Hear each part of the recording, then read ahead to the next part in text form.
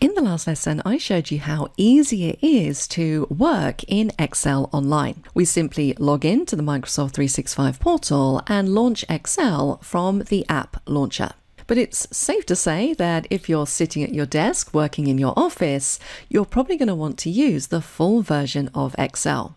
And indeed, that is what this training course will be conducted in predominantly. So how can we launch the desktop version of Excel? Well, as we've already seen, if you do sign up for a Microsoft 365 subscription, you have the opportunity to install the full versions of all of the Microsoft 365 applications onto your PC. And this is where you'll get that full desktop version. So if you haven't done that already, go to Install Apps on the homepage of the portal and click on Microsoft 365 Apps. That will kick off the download process and download all of the applications. So once the applications have downloaded, how do we access Excel?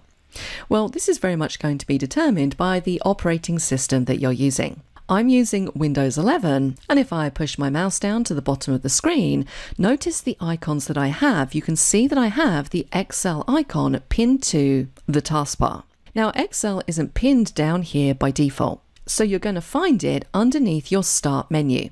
Now for me, I access my Start menu by clicking on the Windows icon just here, or alternatively, I can press the Windows key on my keyboard to pop open the menu. Now if you can't see Excel, Word and PowerPoint amongst these icons here, you can simply click in the search bar at the top and search for the application that you're looking for. So if I'm looking for a new installation of Excel, I can just type in Excel. There it is at the top, Excel app. I can either click to launch the application directly, but what I would suggest you do is that if Excel is an application that you use every day, you do pin it down onto your taskbar. Hi, from everyone at Simon Says It. We hope you're enjoying this training lesson. Please like this video to show your support for the channel. If you want to take your learning further, earn a certificate for this course, and gain access to over 200 courses ad-free, click up there and go to simonsaysit.com. Thanks for watching, and back to the course. What we can do is right-click, and we can choose to pin to taskbar. Now notice that mine says unpin from taskbar because I already have it pinned, but if you don't, it's going to say pin. So I highly recommend you do that because it means you're always going to have access to Excel pinned to this taskbar at the bottom. And you can see I've pretty much repeated this process for all of the applications that I use frequently. So once we have it pinned, to launch Excel, it's a simple case of just clicking on the icon, and this will take you to what we call the Start page. Now you only ever see this Start page when you first fire Excel up every single day. And from here we can choose to create a new blank workbook. We could possibly start from a template, and then underneath we have a list of all of our recent documents to make them super easy to open and access. We can see any documents that we have pinned, and we can see any documents that have been shared with us by other people.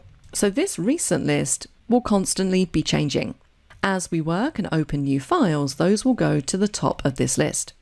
So my recommendation is that if you do have maybe a spreadsheet that you work on every single day, and you don't want that to keep moving around in this recent list, I do recommend that you pin it.